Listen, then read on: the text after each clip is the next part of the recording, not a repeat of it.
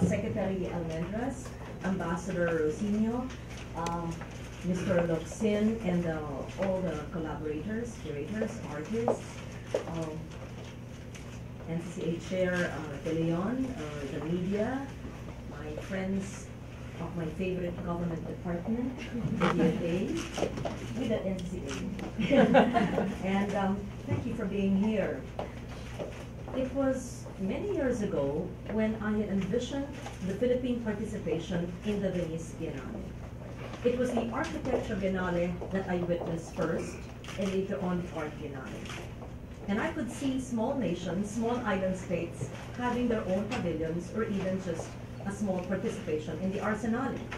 And I felt like that with the robust and dynamic environment for art and culture in contemporary art in the Philippines, why was the Philippines conspicuously absent in the Venice Biennale? I asked diplomats, I asked government officials, I asked artists and curators and supporters of art and culture.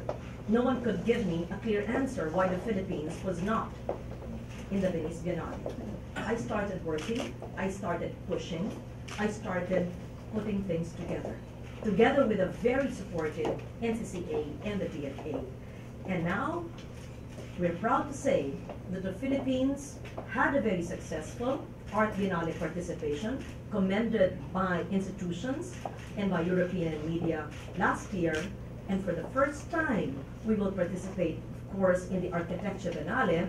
And 10 days ago, I think, if the staff did the work, they should have blasted the open call for the Art Biennale. Am I accurate? Yes. I asked them to blast it. I'm micromanaging everything, even while I was in New York for the climate agreement. Yes, they go like that. So just before I go to the Architecture Biennale, I just want everyone to spread the word that the open call for the Art Biennale has been sent out.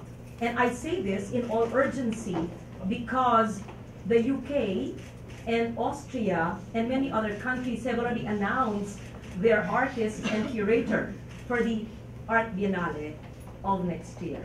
Am I accurate? Yes. It is therefore our vision for this historic participation with our own national pavilion for the first time in the Architecture Biennale that will set a precedent when it comes to the support that the government can provide to Philippine arts and culture. Gone are the days when people would say that government does not support art and culture, right, Chair June and Rene, Secretary? We must no longer put arts and culture, as well as heritage conservation and preservation, on the hindquarters of our nation building, because in truth, we are ready to let the world hear our truths and our vision. The theme of the 15th Venice Architecture Biennale, Reporting from the Front, underscores the importance of the people's viewpoint in the process of building our cities and communities of present and future generations. My keen interest in the 15th Venice Architecture Biennale stems from my work and advocacies as a legislator and working with the United Nations as well. And we can see actually a parallelism, perhaps even a dynamism and convergence between the recently signed climate agreement last Friday on Earth Day and Reporting from the Front and the Architecture Biennale when we are trying to preserve and conserve heritage.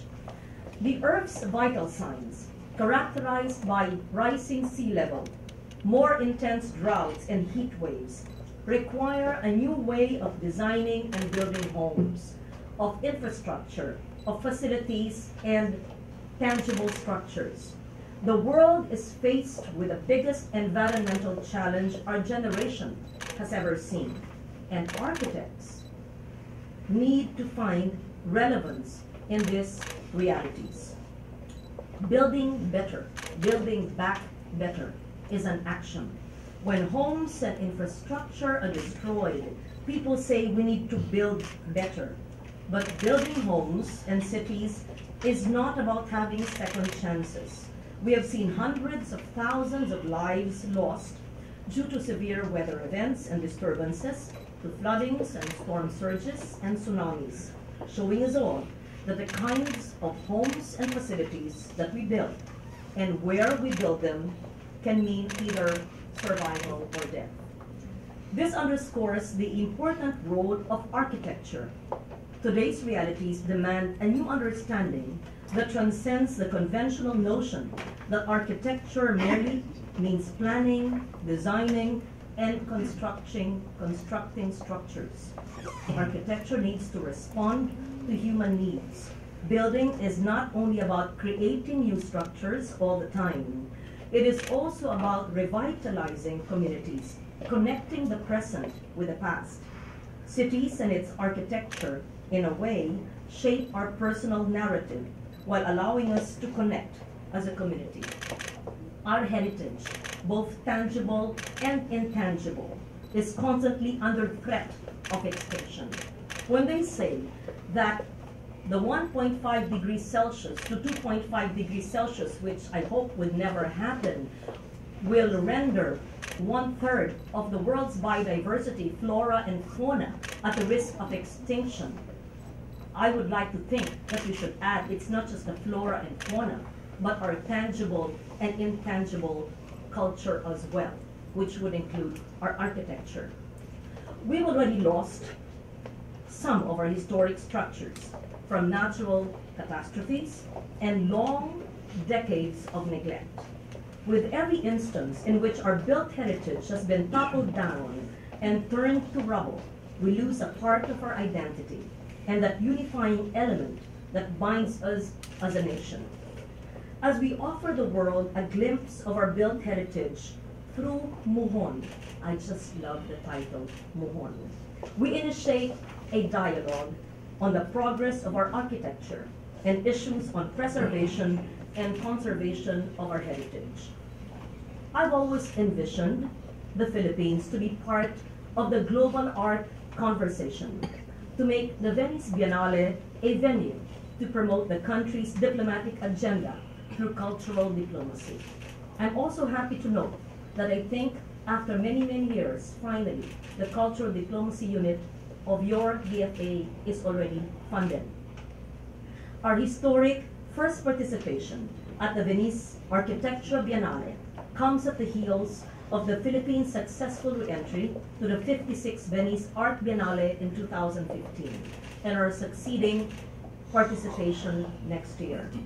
By our participation in these important events, we hope to lend our voice with the rest of the world as we seek to create a sustainable future for all. We are happy to note that we are one of the 5 nations, along with Seychelles, I believe, that are first-time participants in the 15th Architecture Biennale. I am very happy that my colleagues in government, namely the NCCA and the DFA, have been very dynamic in our convergence between and among government agencies. Because I, as your chairman of the Committee on Finance, and as an advocate of our participation in this global conversation through the Venice Biennale, could not do it alone.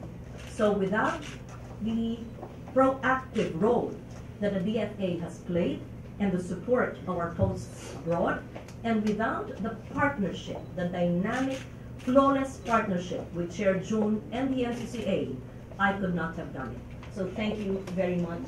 And of course, Ambassador Rosino has been very, very supportive. So congratulations to Mr. Luxin and his brilliant team. Muhon, I am certain, will create not just ripples, but a storm surge and tsunami in Europe and in the world. Thank you.